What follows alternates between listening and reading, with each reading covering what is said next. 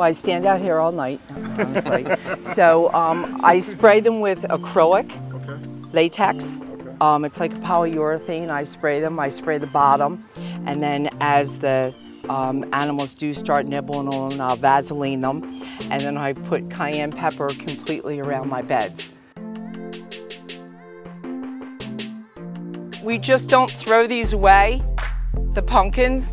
We cut them up and we feed them to the deer. I finally do give it to them. But we cut them in half, and the plants, the perennials, I plant them around my ground. I have a great herniated S1 disc because of this. I'm always getting hurt when we do this. So this little guy, and this is one of the smaller ones. This one actually fell off of a hand truck and took me out over the weekend and put me right on my back end. I start my Christmas display in right before Thanksgiving. I have my lights put up.